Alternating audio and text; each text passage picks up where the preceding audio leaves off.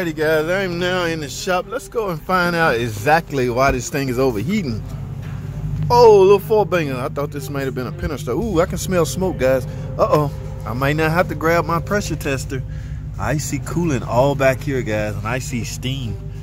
Ooh, you can smell it. Now, usually these will leak, okay? But I don't see any coolant on top of the transmission like normal. I smell coolant. Hold on, guys, let me take you out fishing. Whoa! Whoa, there we go. Oh man, this is the heater hoses that go to the various heater ports. However, that split is broken. Go right here. Guys, this car almost 150,000 miles, I want to say. Yeah, look at that. Okay, guys. Now, again, guys, it's hard to test anything else. I cannot pressure test the system until that's fixed. So, this is a short video. Y'all stay tuned for the full video.